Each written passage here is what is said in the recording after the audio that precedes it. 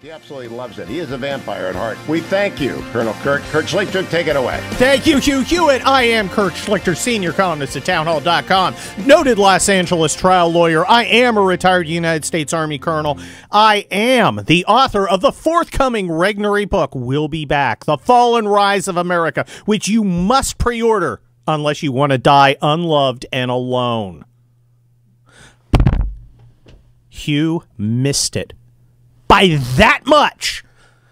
That's right. Hugh missed the glorious opening of freedom yesterday, which spread across the land thanks to 35-year-old Judge Catherine Kimball Mizell of the Middle District of Florida, whose administrative law ruling on the mask mandate found that the CDC, the Center for Disease Control, had no authority to make such a command.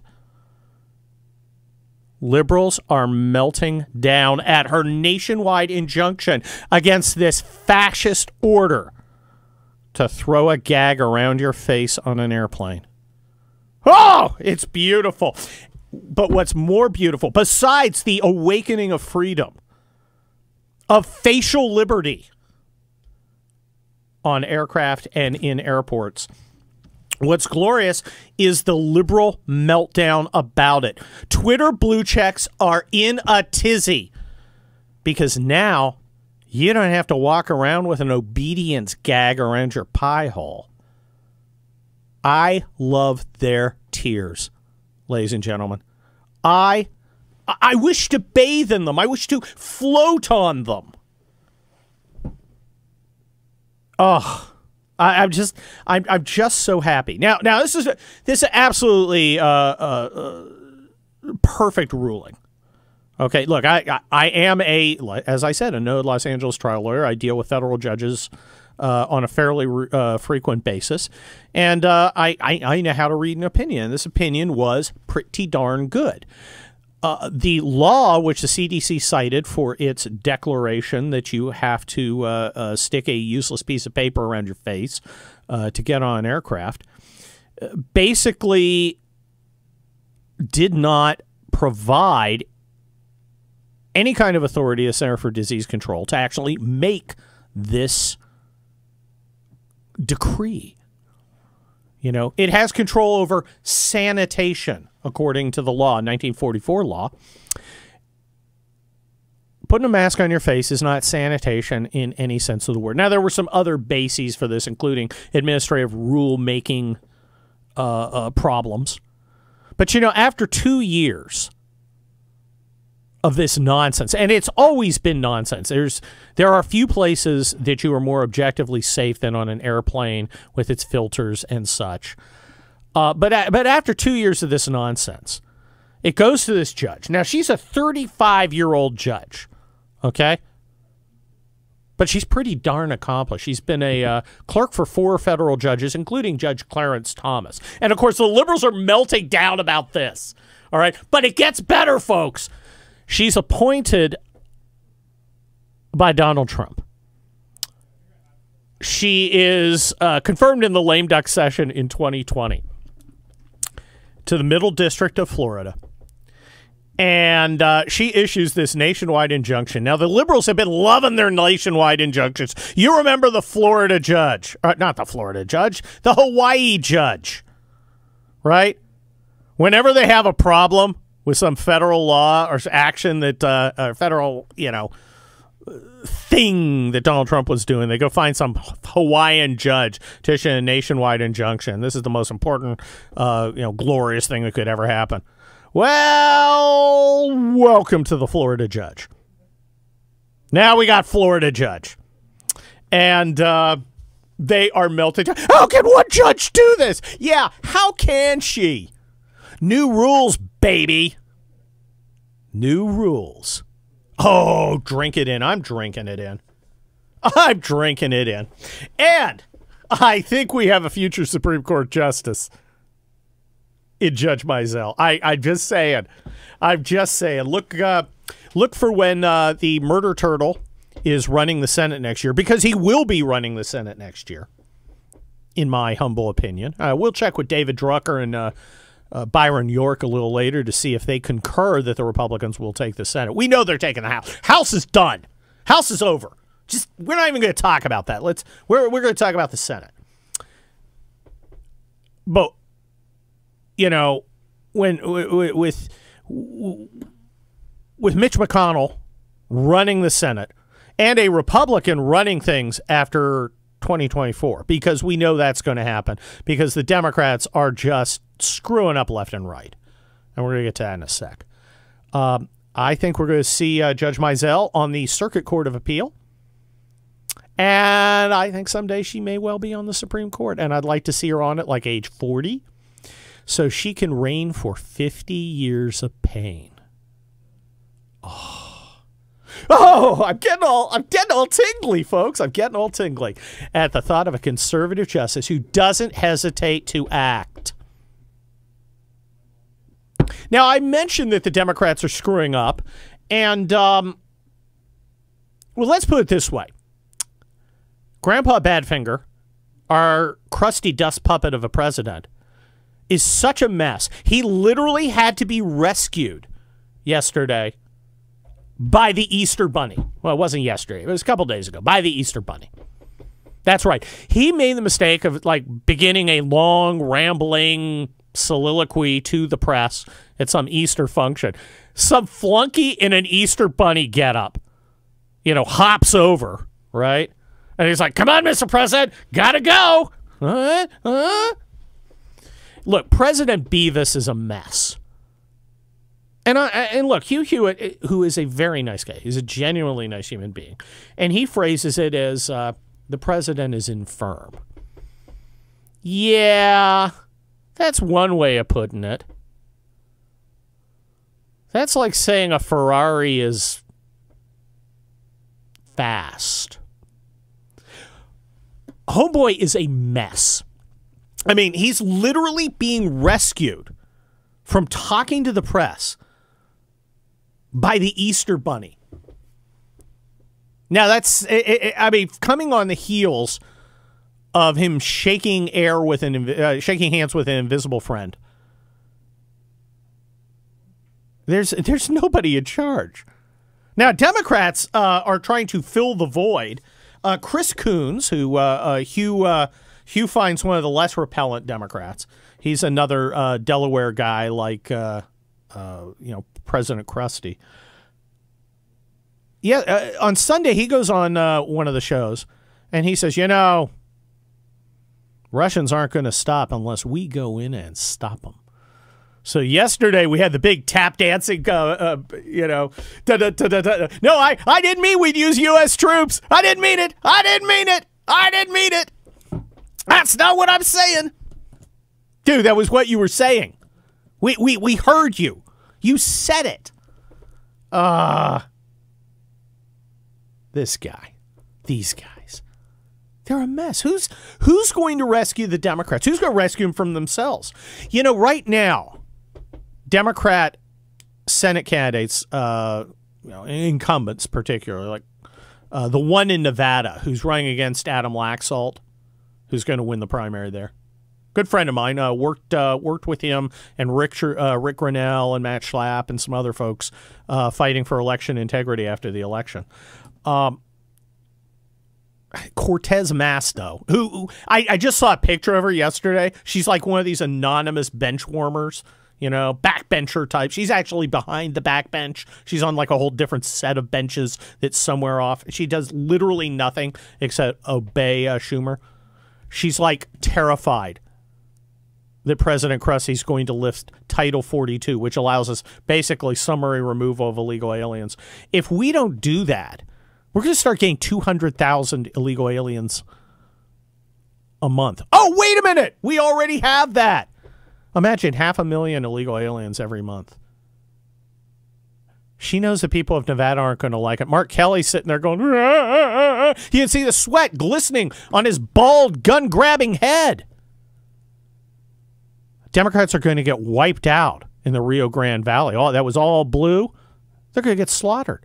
And I am here for it, and you're here for it. Here on the Hugh Hewitt radio program, I'm guest host Kurt Schlichter. We got 3 hours of insanity. Stick around. William Shatner's legendary spoken word performance of Elton John's Rocket Man, which I think is extremely apt right now because we're talking about Elon Musk.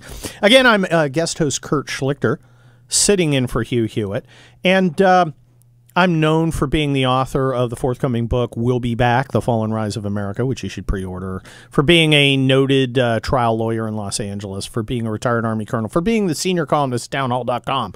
But I think my greatest role is as a Twitter shareholder, and I've been very, very concerned about the antics of the board. So I went and I got an expert to tell us about this area of law, to explain what our rights are as shareholders in this fine, fine company.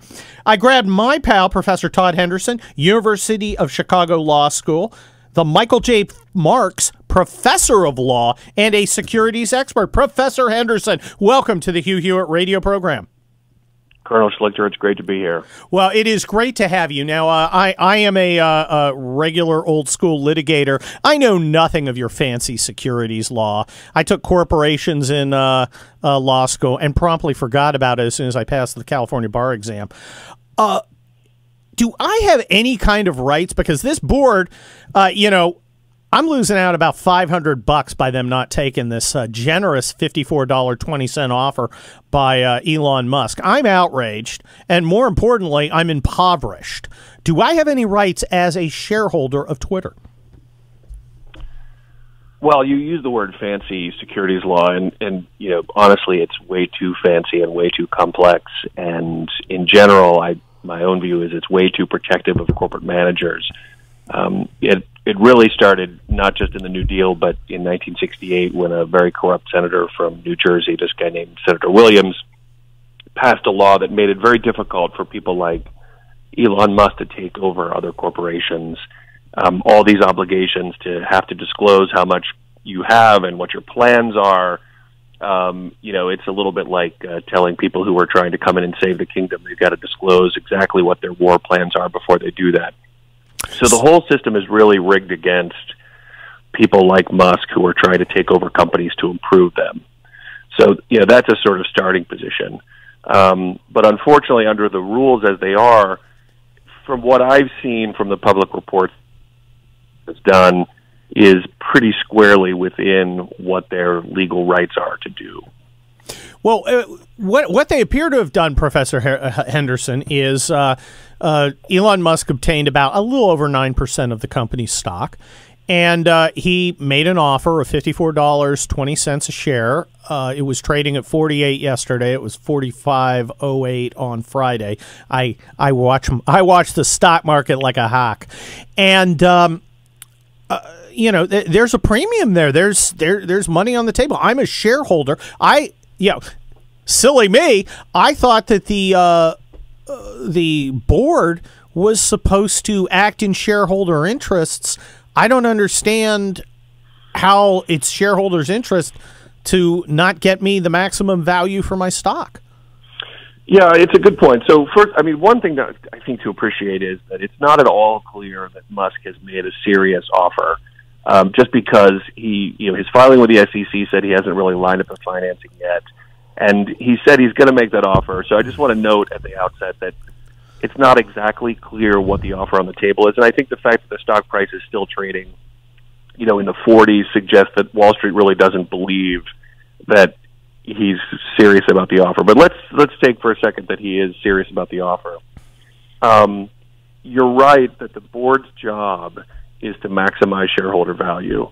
And then the question is, what is the mechanism by which they can do that? The board adopted something called a poison pill, which it's complicated, but basically it just makes it impossible for Musk to take ownership of the company without the board's approval. And if what that's designed to do is to get him to make a better offer, then they might be working in shareholders' interest. So if they say to him, look, we've taken this poison pill, if you try to take us over, we'll just bite on this pill and kill the whole company, dilute your shares and really prevent you from doing it. It's a kind of, And won't it dilute my shares, too? Well, the way the poison pill works is that they only dilute the shares of the person trying to take over the company. So it's this trick developed by these New York lawyers. It's basically it's like in Dr. Strangelove. It's the bomb that happens that sort of kills everybody at the end. The doomsday bomb, and the idea is it never would be used. But it basically makes the board have incredible amounts of leverage for somebody who's trying to take over the company. So if the board did this and said to Musk, look, 54 isn't enough, we want to get 64, then that's something that would be actually in the shareholders' interest. You would prefer 64 to 54, I assume. I'm no mathematician. Yeah. Just like KBJ was no biologist. But I think 64 is higher than 54. Yeah. So what the board does is use this leverage to get a better deal for shareholders, then you'd be in favor of that. If what they do is they use the leverage to push Musk away and keep the stock at $45, then I think shareholders would rightly be upset. They unfortunately, under the current law, have pretty broad discretion to be able to do that. Now, what can you do as a shareholder? Well, you can sell your shares. You're going to get less than 54 right now. You're going to get 45 based on what you said. You can also vote in the corporate elections to get rid of this board and put in a board that would redeem the pill, get rid of this doomsday bomb that they have that would keep Musk away, and get in directors who will actually serve what are the shareholders' interests. And I think, frankly, the reason we're all talking about this is it's not just the shareholders' interest. There's a public interest in returning Twitter to something that is more sensible about, kick off Donald Trump, but keep on the Iranian mullahs, let the Chinese put all the propaganda they want out there and censor all sorts of domestic politicians. I mean, I think that's the real fundamental issue, and what Musk is trying to do is return it to being the free speech that it was intended to do. I think we should all be in favor of that. Unfortunately, the way corporate law works, the board has a lot of discretion when it comes to takeovers. Well, that Professor Henderson, that's the problem. Look, these guys want money as much as anybody else. However, what's more important to them is maintaining the power that comes with controlling the public square. And the way they are controlling the public square in such a way as to ensure that counter-narrative information is suppressed, whether it's banning Donald Trump or banning the libs of TikTok or banning anybody else who rails against the regime. This is not about shareholder value. This is about the ruling class maintaining its control of the narrative and its power, and we all know it. And it seems to me that, perhaps the law doesn't allow a remedy, but boy, there ought to be a remedy. Do you expect to see any kind of shareholder lawsuits over this? Well, I think the first thing to point out is that, as you said, this isn't really about shareholder value. Musk tweeted the other day the compensation of the board of directors, and they hold very, very few shares in Twitter. And so they're not aligned with you, because what the shareholders care about is turning their money into more money, and what the directors prefer is their own sinecure there with their 4 meetings a year and their fancy trips and the big compensation they get, and they're not really aligned with the shareholders. So that's a problem, and Twitter should fix that. It's a problem in corporate America more generally. With respect to shareholder lawsuits, I doubt it based on what the current situation is.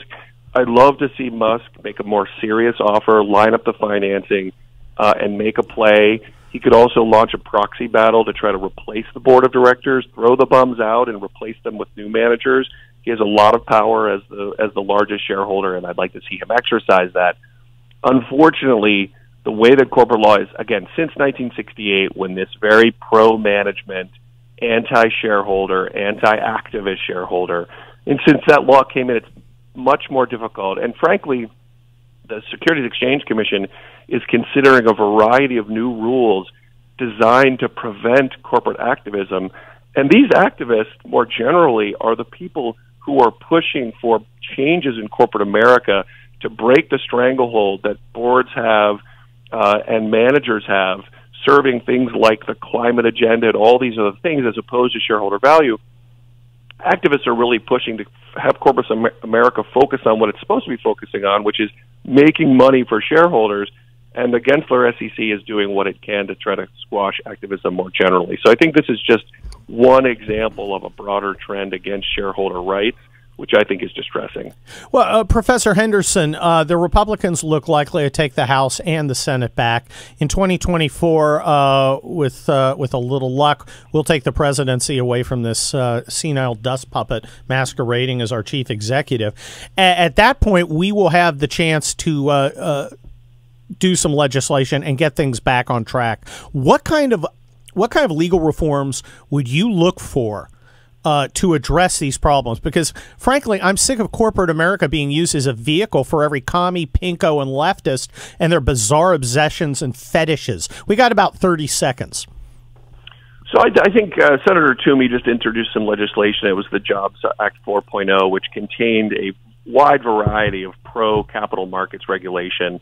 I'd love to see the Congress really nip the SEC in the bud and take away a lot of the power they have to promulgate things like climate disclosures, conflict mineral disclosures, pushing diversity in corporate boardrooms. There's a lot of things the SEC is doing which Congress can change by legislation. I'd love to see them do it as a first step. Well, thank you, Professor Todd Henderson, University of Chicago. Michael J. Marks, Professor of Law. Check out his novels.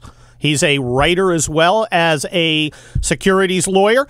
And stick around here on the Hugh Hewitt radio program. I'm guest host Kurt Schlichter. We're back with Dave. We're joined by David Drucker of the Washington Examiner, a senior correspondent there and author of In Trump's Shadow. David, welcome to the Hugh Hewitt radio program. Good to be here, Kurt.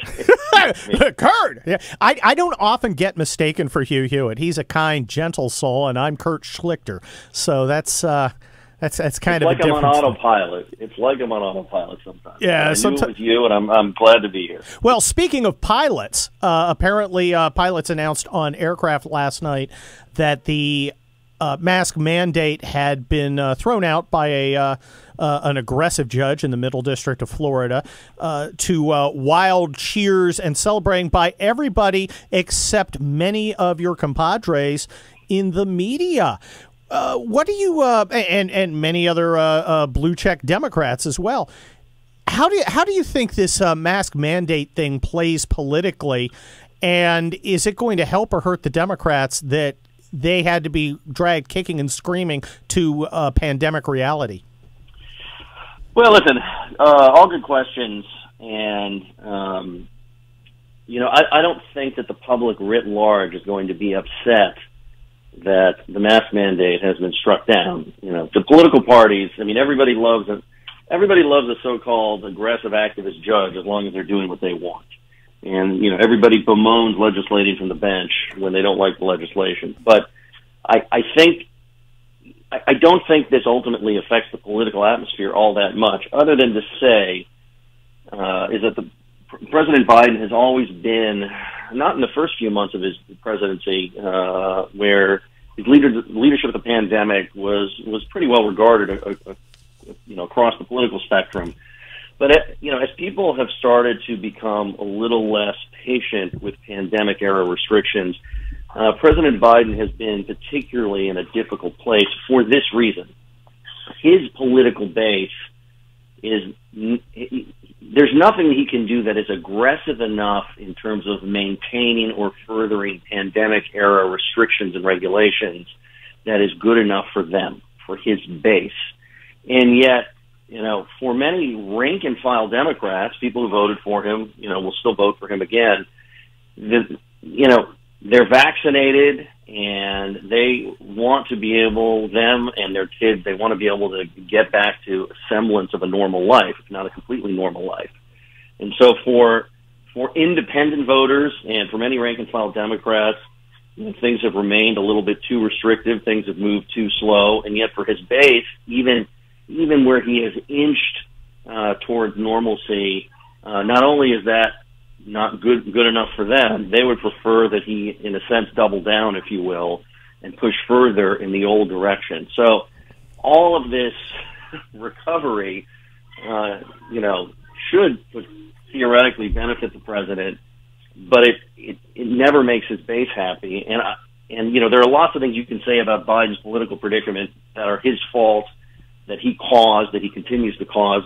This, to my mind, has never been one of them. He's just caught between a rock and a hard place, and I don't even know how you solve that. Well, it couldn't happen to a crustier guy. Let's move on, David Drucker, to something that happened yesterday. Taylor Lorenz, this obnoxious fake 20-year-old, I think she's like 39 or something, but she pretends to be 25, from the Washington Post, was on TV a little while ago crying because of her PTSD, because people were mean to her on Twitter. And now she's out doxing somebody an account known as Liberals of TikTok, and Liberals of TikTok's crime is posting TikTok videos of weirdos, losers, and mutations with piercings and blue hairs, bragging about essentially how they're grooming children and doing other weird things. And Liberals of TikTok wants to be anonymous because the left wants to destroy anybody who fights the regime media. Now, you are among other people in the press. You are not necessarily one of the leftists, but do the mainstream regime media reporters understand fully how much we hate them when they do things like that? And I don't mean just dislike them. I mean wish them active ill. I don't know. I mean, there's not that, look, I understand the complaints about, the mainstream media, so-called, even though I consider myself a part of the mainstream media. When I got into journalism after a brief career in sales and marketing, I got into it in part because I thought I wanted to do it differently, because I saw that things weren't always done the way I would like as a news consumer. But, this sort of thing, doesn't happen all that often. I think the larger story here, what I will say about this is, I've always felt, and I mean, look, I like attention as much as anybody, and that's just the truth. One of the things I like about this job is I get a byline and I get to come on the radio. Hey, I'm a lawyer. I know what you mean. Hey, we only got about 15 seconds. But I don't like to be the story. And I think it would be better for all of us if we were not the story, but the people we were writing about remained the story. That is all. Well, David Drucker of the Washington Examiner, you're the author of In Trump's Shadow. I think everybody should go out and get that. I wanted to ask you, should Trump be primaried in 2024 to help him? And we don't have time. We could go on for hours with David Drucker. I'm sure we'll talk to him next week when I guest host on Tuesday. Stick around. We got a lot more to come. Vampire at heart. We thank you, Colonel Kirk. Kurt Schlichter, take it away. Thank you, Hugh Hewitt. I hope that you're enjoying gallivanting across Gaul like Julius Caesar with fewer legionaries. I am Kurt Schlichter, senior columnist at townhall.com, retired United States Army colonel, noted Los Angeles trial lawyer, the author of the forthcoming book, From Regnery Will Be Back, The Fall and Rise of America, which you can pre-order. And, of course, go get my Kelly Turnbull series of conservative action novels. You can find that all on Amazon. It's a real pleasure to introduce my next guest. You guys know him. You love him. He's here every week. Byron York of the Washington Examiner. It's chief political consultant and a Fox News contributor. Good morning, Byron. Good morning, Kurt. Good to be here. Okay, Byron, let's jump right into it. Yesterday, age-indeterminate adolescent Taylor Lorenz of the Washington Post has tried to dox the anonymous account known as Libs of TikTok. Libs of TikTok's crime is showing TikTok videos of weirdos, losers, and mutations with blue hair and piercings, in large part talking about how they want to groom children in our schools. This person, of course, now must be destroyed according to our ruling class. My question to you, Byron York, because you, though you are not necessarily one of them, you are among the mainstream media. Does the mainstream media, the regime media, as it were, understand how much normal people hate them for garbage like this? No, I don't think so. Listen. This is part, actually, of a much bigger story, which is the suppression of free speech and expression on the internet.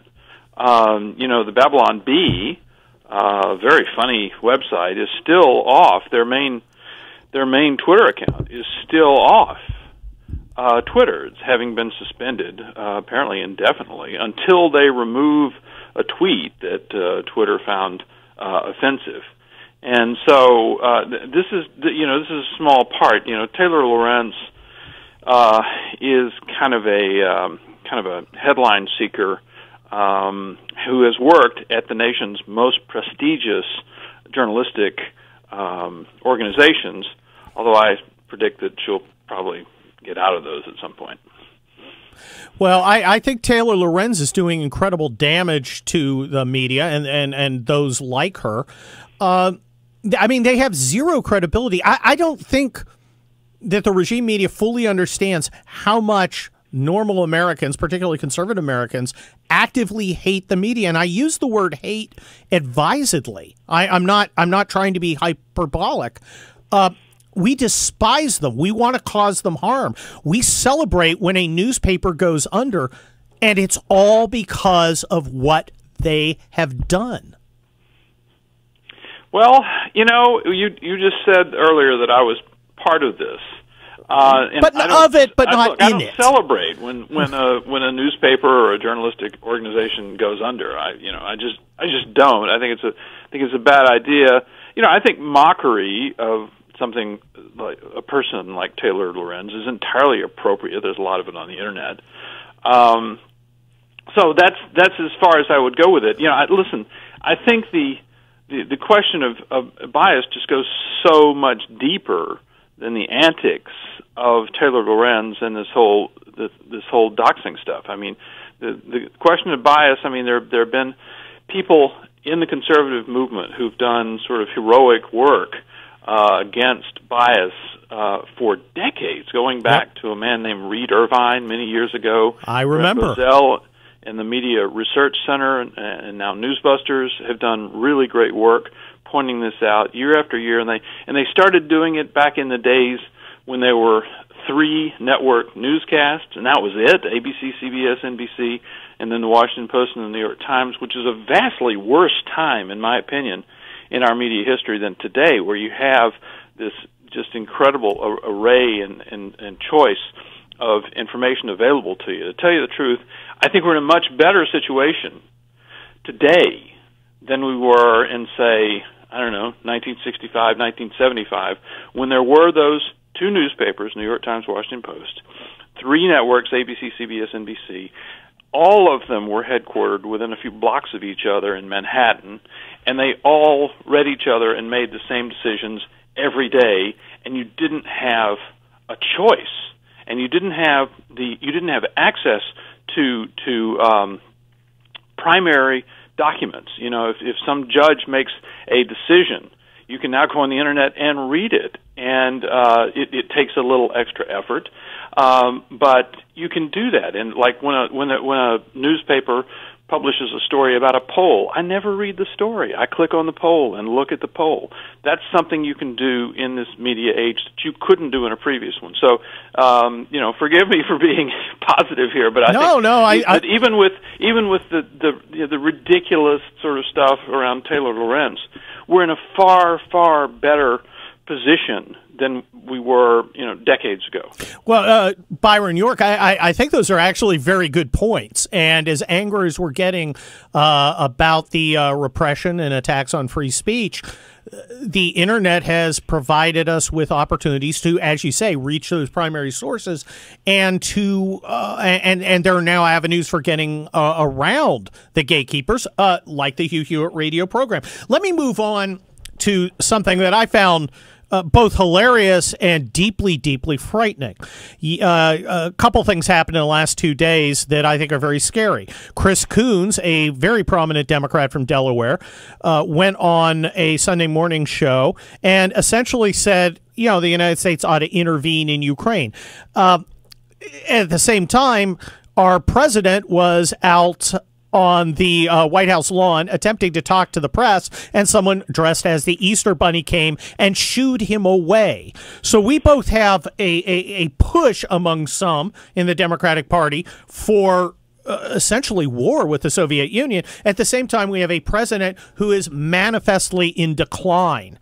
Are people in Washington concerned about the condition of this guy and his ability to be influenced by the short-sighted people around him? Yeah, yes. The answer is yes. And what you're saying, Senator Coons, Chris Coons, the Democratic senator from Delaware, President Biden's home state, is known to be very close, thought to be the closest Senate ally of the president, was even referred to as a shadow secretary of state in one profile of him in Politico last year. And, you know, before the Russians invaded Ukraine, when they were building up around Ukraine, Coons was strongly against the use of U.S. troops.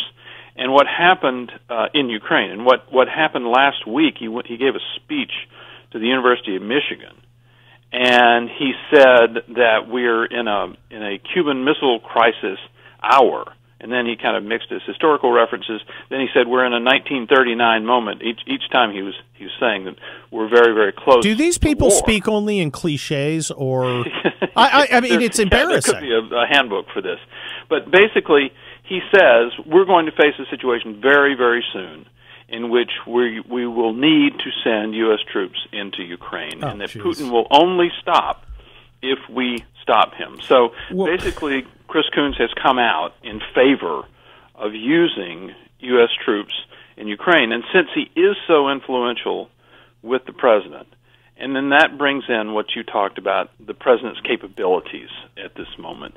You know, the Easter Bunny moment was funny, but it was concerning. But it was also concerning because of all the other concerns that we've had with the president's abilities right now, and I think that you can overstate it. You know, there are Republicans or conservatives who during the campaign said, "Oh, he's got dementia and he doesn't even know where he is." Well, he had just participated in 11 Democratic debates in their primary contest, so that was crazy. On the other hand, he's going to be 80 later on this year. He's by far the oldest president we've ever had. He's visibly, obviously slowing down. And what you worry about with a president like that, who is slowing down, is that ambitious other aides will be able to have room to operate in the absence, in the vacuum created by a president who is not fully able. So that is something that's of real concern. Well, it's of real concern to me, and I object to the pronoun we that Coons used. Coons not going to fight in Ukraine. The students at University of Michigan are not going to fight in Ukraine. The troops that I led, they're going to do the fighting in Ukraine, and I'm not buying it, and we're not having it. This is Kurt Schlichter, guest hosting for the great Hugh Hewitt. Schlichter guest hosting in the Relief Factor studio in beautiful Southern California. You know me as senior columnist for townhall.com, retired United States Army colonel. What else am I? Noted a Los Angeles trial lawyer, author of the upcoming Regnery book, Will Be Back, The Fall and Rise of America, which you should go pre-order at Barnes & Noble or Amazon or wherever fine books are purveyed. Got an election coming up. A big one, in which we are going to take back the United States Senate. Now, it's a pretty safe Republican seat in Oklahoma, but it's the primary that we're concerned with, and I've got a candidate for you. His name is Alex Gray. He's worked in the National Security Council with what I think is the best national security advisor ever, Robert O'Brien. He's a friend of the show. Alex Gray, welcome to the Hugh Hewitt radio program. Hey, good morning, Kurt. Thanks for having me. Well, thanks for being here. Let's jump right to it. You want to join the United States Senate for reasons that escape me, and you will be in with the likes of Chris Coons, the senator from Delaware, who this weekend said, although he now denies it, essentially, yeah, we've got to intervene in Ukraine and fight the Russians with troops on the ground. What the hell? Yeah. Well, look, it's insanity. No one wants to send American men and women to go fight in Ukraine. Well, he does. Well, no thinking person wants to do that, and unfortunately, I think we've got too many unthinking people in Washington and in our Congress. But look, Kurt, you know this as well as anyone. We've got a crisis in Ukraine that has been caused for a large part, by the weakness of the Biden administration. They failed to deter what President Trump was able to deter for 4 years.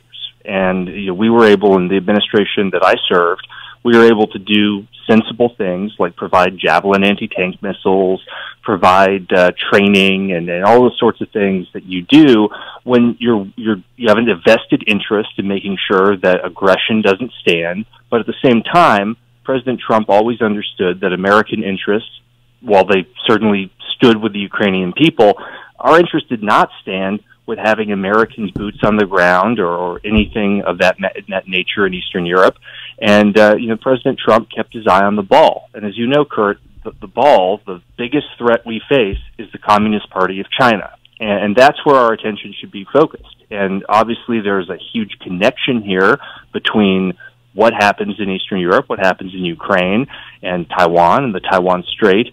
But one thing that Xi Jinping is sitting in Beijing hoping we do is get ourselves bogged down in Eastern Europe for decades like we were in the Middle East. To him, that would be the greatest possible strategic victory, and unfortunately, Senator Coons seems inclined to hand that to the CCP. Well, Alex Gray, the Republican Party has changed somewhat in the last 20 years. There used to be a stereotype of Republicans as reflexive hawks. Of course, that's very different from the Republicans of the 20s and 30s. But we have changed. And look, I'm not a pacifist, but having served overseas twice, I do understand the importance of making sure that the wars we're involved in and the conflicts that we stick our toes into are ones that support America's national interests. As a senator, hopefully you will be called upon to declare war. Unfortunately, we have not declared war since World War II. Instead, we've kind of had these ad hoc conflicts that always seem to end badly. What is your personal test for when America should commit the lives and treasure of the American people? You know, I think it's amazing how in Washington, it's obviously war and peace are complicated issues, but somehow folks in Washington think tanks and the D.C. establishment have managed to turn the question of war and peace into something that I think most Oklahomans can give you a pretty straightforward answer to. It's whether this is in the national interest of the United States or not, whether to use force, whether it is in the national security interests of the people of the United States. And you go to any county in Oklahoma, and they can pretty simply give you a straightforward answer. Is it in the national security interest of the United States for us to be engaged in a protracted ground conflict in Ukraine? I think, you go talk to 100 people in any county of any of our 77 counties, and probably 99, if not all 100 of them, are going to be able to tell you pretty quickly, no, that's not in our interests. But at the same time, Kurt, we've got a lot of people in Washington who like to create these false dichotomies. They like to say, well, you must be an isolationist if you don't want to go and be involved in nation building, if you don't want to go be involved in protracted conflicts in far distant parts of the world. It's not that, it really doesn't have to be teed up that way. The way I look at it, Kurt, the United States has an interest in peace. We have an interest in preserving the territorial integrity of countries. We have an interest in sending a signal to China that they're not going to be allowed to take over countries like Taiwan without, they're not going to be allowed to change the map of the world by force. That's kind of a key pillar of what makes the modern world work. But that doesn't mean that we have to make investments in building countries, building democracies, the failed policies of the last 30 years. So I think a lot of this is our false choices that the D.C. swamp have teed up for us. Well, Alex Gray, running for Senate in the great state of Oklahoma, a great military state. I did my basic training at Fort Sill back in the day, that day being, oh my gosh, 35 years ago this December. Look, leadership, and I retired United States Army colonel, leadership is about making choices and setting priorities. And not, Territorial integrity, very important. I think in Desert Storm, the invasion of Kuwait was in America's interest to throw the Iraqis out of Kuwait. I was part of 7th Corps that did that. I was a small and unimportant part of 7th Corps where I washed trucks, but I was there nonetheless. On the other hand, here in Ukraine, yes, the Russians have taken Ukrainian territory. I still don't think it's important enough for Americans to intervene. For one thing, I can't think of an end state, and I never hear that from the likes of a Chris Coons. What is the end state? What state are we fighting for at the end? When do we know we've won? And I think it's important that we articulate those things. As a senator, how are you going to help some of the Republicans who, frankly, reflexively go back to the old unthinking hawk ways? I'd much rather you be a thinking hawk than the other kind. How are you going to help them, using your experience at the National Security Council, to analyze these problems so when called upon to vote for war or peace, that they can do it with some skill and clarity? You know, President Trump, Kurt, I think taught us a lot of important lessons, but one that I think applies pretty usefully to questions of war and peace is the maxim that he often said, which was economic security is national security. And one of the ways that the president made decisions about how to use American strength was also in the context of our economic strength. And, I'm not one of these people that says, the false dichotomy of we should only be nation building at home, that we should be focused entirely on what goes on within our coasts. We shouldn't be focused on things that go on abroad. That's a false choice. What happens overseas certainly affects the United States and affects our people.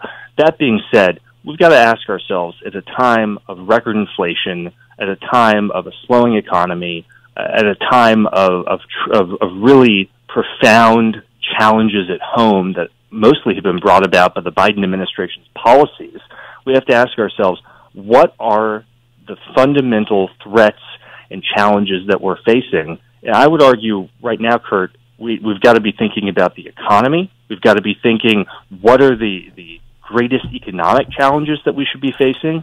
Certainly it's regaining energy independence.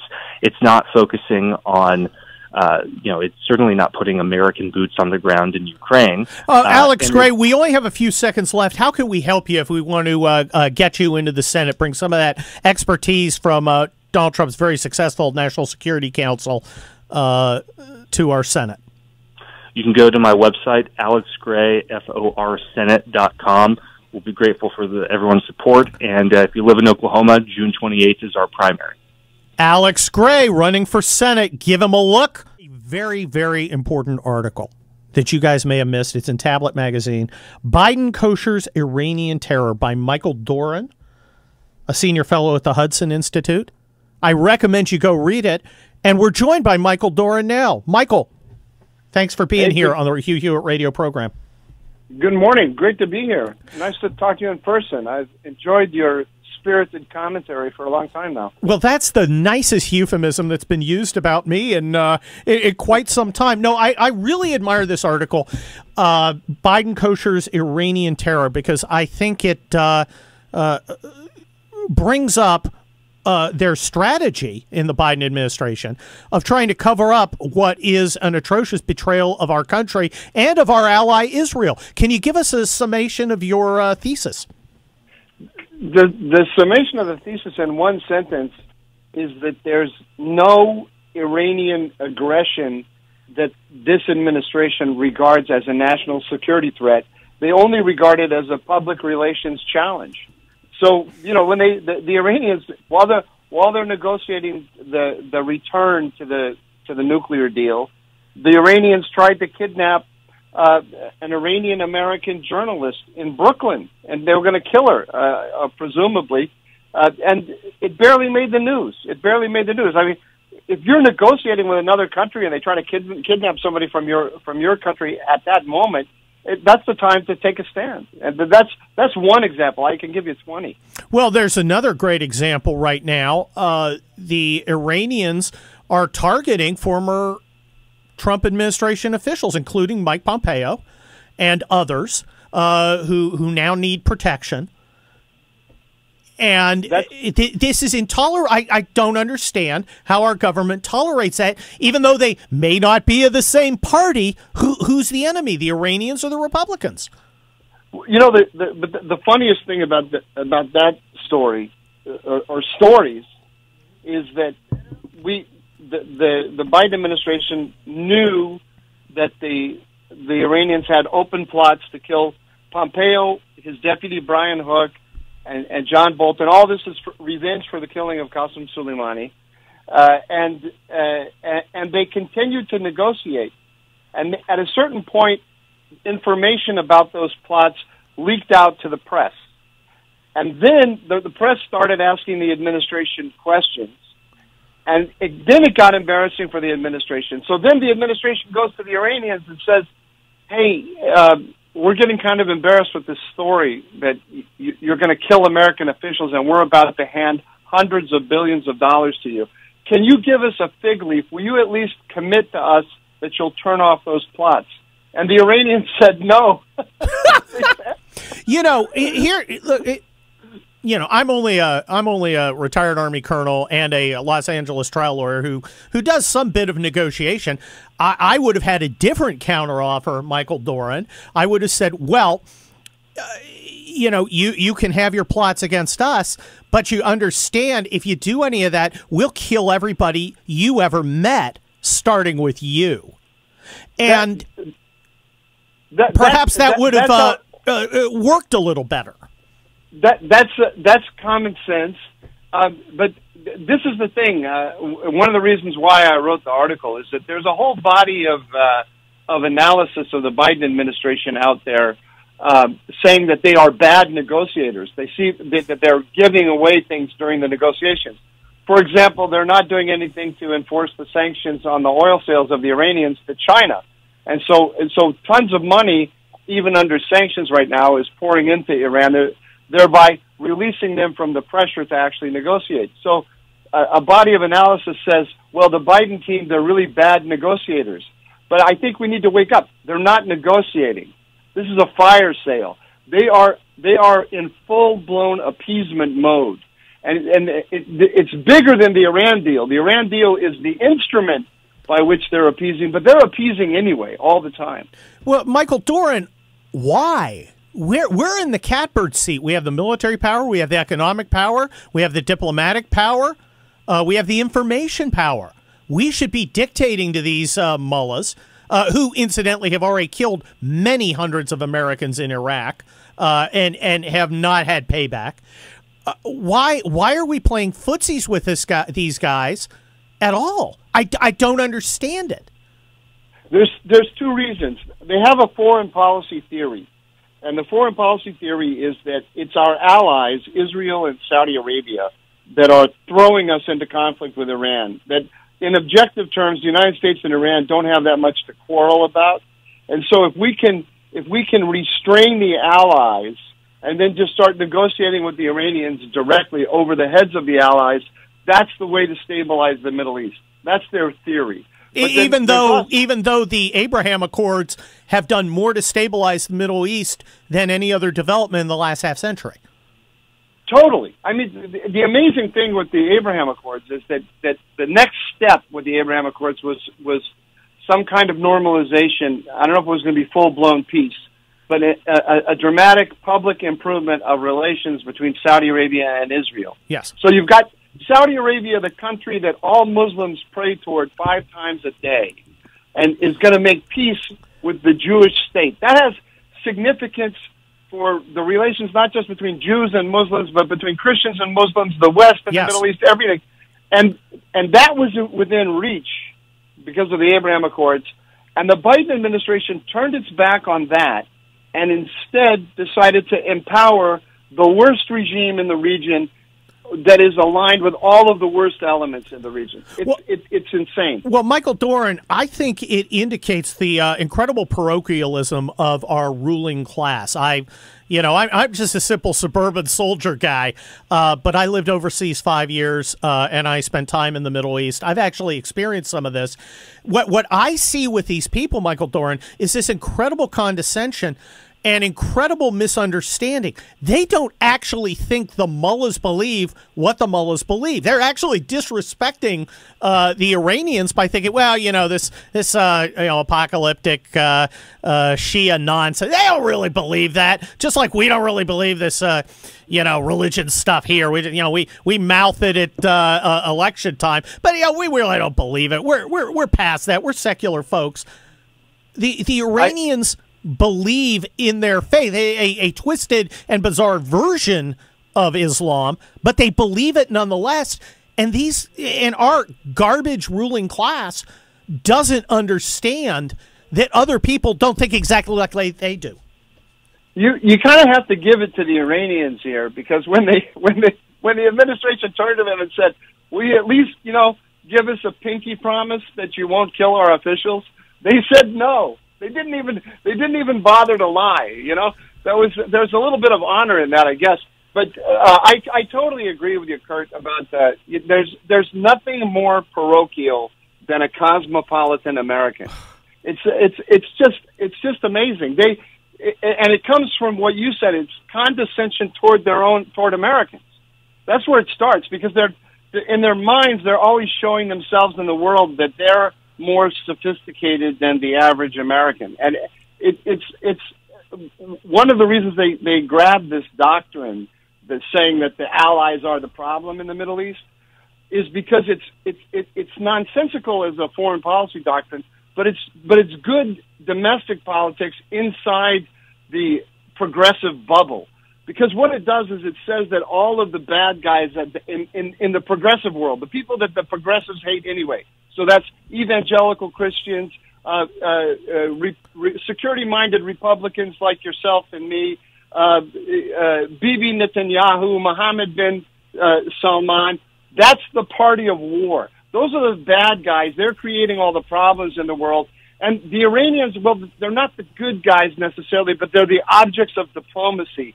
And we, being more sophisticated and more cosmopolitan and just more worldly than the rubes in America, we know how to go cut a deal with these nasty bastards over there. That's the way they're thinking. Well, and it's baffling to me, because if you look at the track record of our foreign policy elite, it's a complete disaster. I mean, a total disaster. Since the Gulf War, which I participated in as a small and insignificant cog washing trucks out in the middle of the Saudi Arabian desert. But between the Gulf War and the building of that alliance and the ejection of Saddam Hussein from Kuwait and the Trump administration, that little interregnum of success, it has been nothing but failure after failure after failure. And, and it seems the more that our foreign policy elite fails, particularly in the Middle East, the more arrogant it becomes. It's actually kind of remarkable.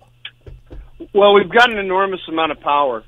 We still have, despite all the mistakes, an enormous amount of power. I mean, that's what one of the things that I really appreciated about Donald Trump was that with respect to Iran, I mean, the one thing that Trump understands, every interaction he's engaged with, he always asks, who's winning? Who's on top? Me or the other guy? Yes. And so that's the way Middle Easterners think. Yes. And so he looked at Iran and he thought, Iran, impoverished third world country, the United States superpower. We don't actually have to take them on their own terms. We can set the terms of the debate. And so he killed Qasem Soleimani, which was the right thing to do with him. It absolutely was. Michael Doran, your article in Tablet Magazine, Biden koshers the Iran deal, is an amazing article. Tablet Magazine, Michael Doran, Doran. Check it out. Thank you for being on the Hugh Hewitt radio program. We're going to close out with the great Liz Sheld of American Greatness. We'll be right back. Stick around. Other rockin' chicks can only mean one thing. It's Liz Sheld, the editor of American Greatness, who we are attempting to wrangle at just this moment. So she should be with us, and she is with us. Liz, welcome to the Hugh Radio program. Hello, good morning. Very morning for you, right? It is a very early morning for me. It is dark 30. Let's get right to it.